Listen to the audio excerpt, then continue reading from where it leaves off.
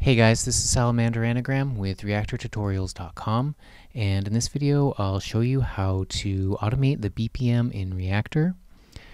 And because automating the BPM is not going to create a sound on its own, and because Ultraloop is pretty awesome, I'm just going to make a sample project using this concept with Ultraloop, and it's going to sound a little something like this.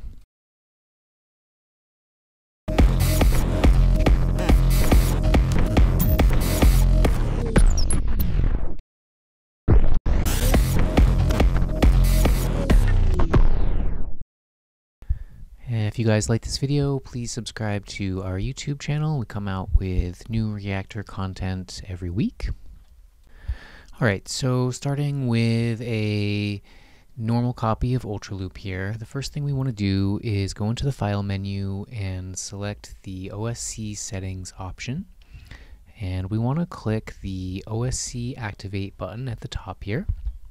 And by default, we'll start receiving OSC messages on port 10,000, which is fine. We can just leave it there. So next we want to scroll over to the OSC Send tab and create a new target to send to. We want to make sure the port that we're sending to is the same as the port that we're receiving at. And we also need to make sure that we're sending to the proper IP address. So by default, it's just loading in this long string of X's here, which I assumed would just automatically default to our IP address. But if you actually enter a value into this table here, you'll see that it's actually just going to be a bunch of zeros. So to get your IP address, simply go back to the OSC Receive tab and copy the number there into the OSC Send tab. And once we have the IP address and the ports, identical numbers on both the OSC Receive and the OSC Send page, we can use the test button at the bottom here to make sure that we're actually going to be able to send data from point A to point B. And when we click it, you see in the OSC monitor in the upper right hand corner here that we are both sending an OSC message out and receiving one at the input. So basically we've just created a circular OSC connection that will allow us to send messages to Reaktor to control aspects of the interface that we normally are unable to control without using an external device of some kind. And finally, let's go over to the OSC Sync tab. And we want to make sure that we have the Enable Sync as Slave option selected, and the sync type is a time sync. And then we'll just select our OSC destination from the time sync menu here, and that's it. And finally, we can start jumping into the structure and making our BPM envelope that I was showing you earlier. So I'm going to create this in a new instrument, and if we select an empty instrument, it's going to create a default instrument with one voice that's monophonic, which is what we want, so I'm going to choose that option. And to start, let's just create a knob that can control the BPM on its own. So we'll give this a range from, something reasonable like 40 to 200. And to control the BPM with it, go into the terminal menu and select the OSC Send module and connect it to the knob. And make sure you set the OSC Send to always active. And we need to edit the destination for the OSC Send module. So go into the Properties and the Connect tab. And for the address pattern, we want to enter __ BPM, and with the Add Target menu we want to select the OSC port that we created earlier. And now you see that our knob can control the BPM in Reaktor.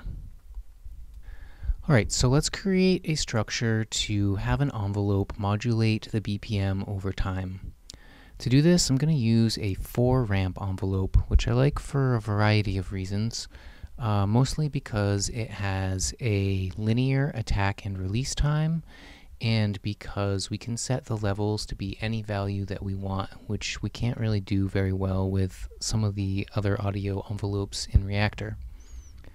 So let's set up the levels first, and I want the levels to be equal to anywhere from negative BPM to positive BPM. So I'm just going to multiply the BPM knob by another knob ranging from -1 to 1, and I'm going to use these to control all of the levels of the envelope. So even though we're using the 4-ramp envelope here, we're really only going to use stages, the attack stage and the release stage. And the other stages won't do anything at all. So we're going to end up adding the output of this envelope here to the BPM value itself, and that way we'll take whatever our base BPM value is, and we'll either use the envelope to double it or to bring it all the way down almost to 0. So let's connect the gate to the envelope. I'm going to use a compare module to make sure that the gate is always on, and that way the envelope is always going to have its fullest depth possible. And you can just get rid of the compare module if you want to use velocity to modulate the depth of the envelope. And because our envelope is outputting an audio stream and the OSC send module uses events, we need to use an A to E module to translate our audio into events. And the event stream that comes out of there is going to have a lot of duplicate values, especially when the envelope is off. It's just going to constantly be sending zeros. So we're just going to use a step filter to filter out all the unnecessary events. And when we're done doing that, we can add the output of the envelope to the BPM value and send the sum directly to the OSC send module. So let's hop up to the panel view and unlock the panel, rearrange our knobs here, and then we can check to make sure that I've done everything correctly. And it's good to turn the attack and release times on this up a little bit, since we're translating the audio into events. If there's a really fast attack or release time, you won't really be able to hear it at all. So an attack time of 60 corresponds to an attack length of 1 second, so somewhere around there is usually pretty good to get the full effect.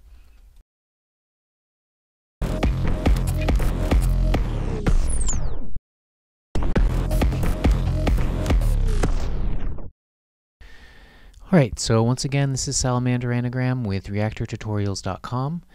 If you guys like this video, please check out our website, and I'll be back with another Reaktor video next week.